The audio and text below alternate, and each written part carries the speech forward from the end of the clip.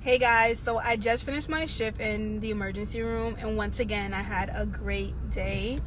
So the hospital that I work at, it's not a trauma center, so I don't get the gunshot wounds and people hysterically screaming, oh, I got shot.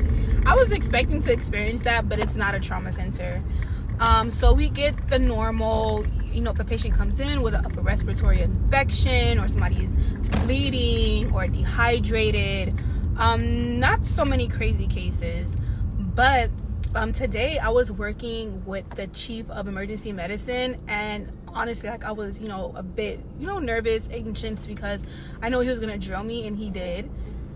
He asked me SU type questions. Like, he asked me about the area of post-strema. He asked me, he's like, oh, do you know the vomiting center in the brain? And I knew it. Like, if I saw it on a piece of paper, I was definitely gonna give the answer, but I forgot it, and I was so upset. My phone died while I was driving.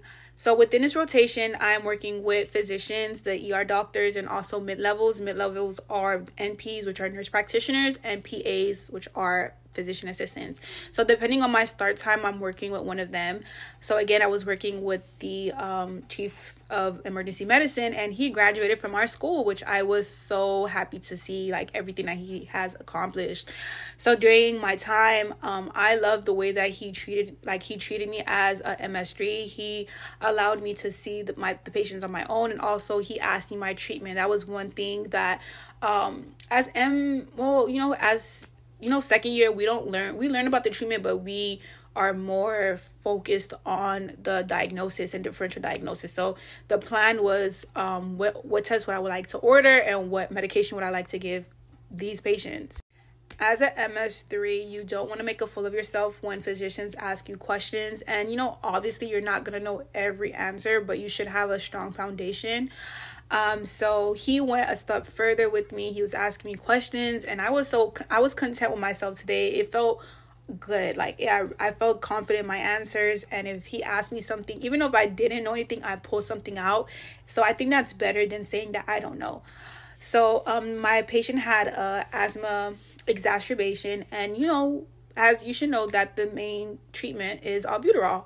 But yes, I was like, okay, I want to give him albuterol. And he asked me, he's like, what receptor is albuterol working on? So you should know that that's beta 2 in the lungs. And then when I said that, he was like, okay, I can work with it. But I thought that was an easy question.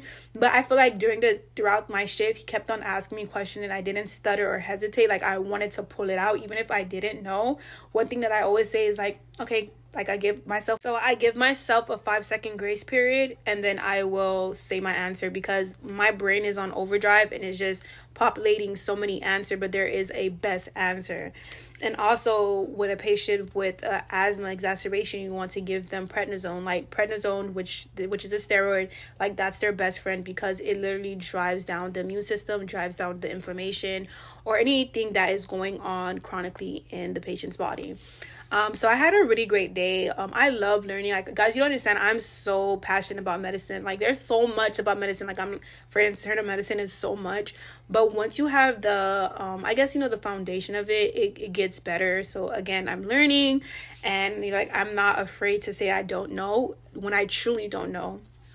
So yes, guys. Again, welcome to my TED Talks. I'm going to try to do this every time I have a shift. Tomorrow I'm studying. I'm off.